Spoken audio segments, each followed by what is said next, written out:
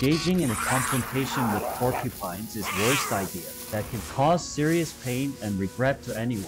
As you know, the porcupine's most potent defense lies in its impressive armor of quills, an intricate arrangement of sharp, barbed spines that cover its body. When faced with a threat, the porcupine doesn't shy away. Instead, it turns the tables by bristling its quills, and a single touch can result in a painful lesson, as these quills are designed to lodge deeply into flesh upon contact, which causes not only immediate pain, but also a host of potential complications. Attempting to challenge or handle a porcupine without the necessary caution can lead to quills becoming embedded deeply in the skin, causing infections, inflammation, and significant discomfort.